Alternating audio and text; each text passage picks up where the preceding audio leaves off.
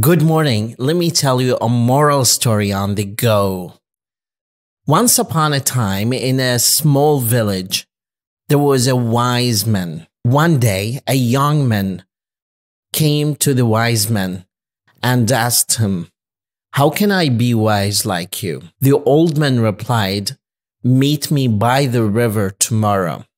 So the next day, the young boy went to the river and he saw the wise man sitting at the bank of the river. He asked the young boy, "Look at the water. What do you see?"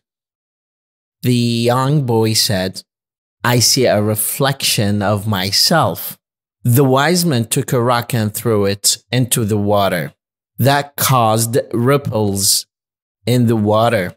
Then he asked the young boy, "What do you see?"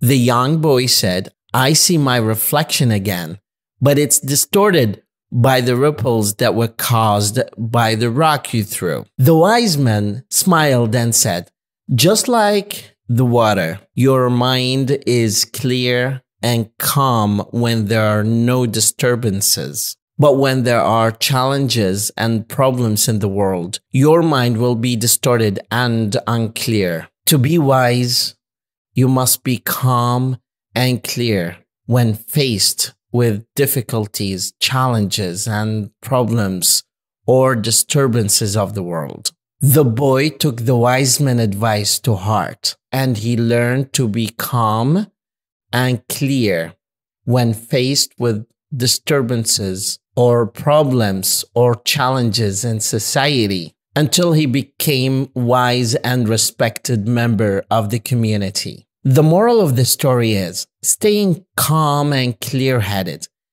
is the best way for success and wisdom when you are faced with disturbances, challenges, or problems of the world to a point where you can't seem to see the clear reflection of yourself.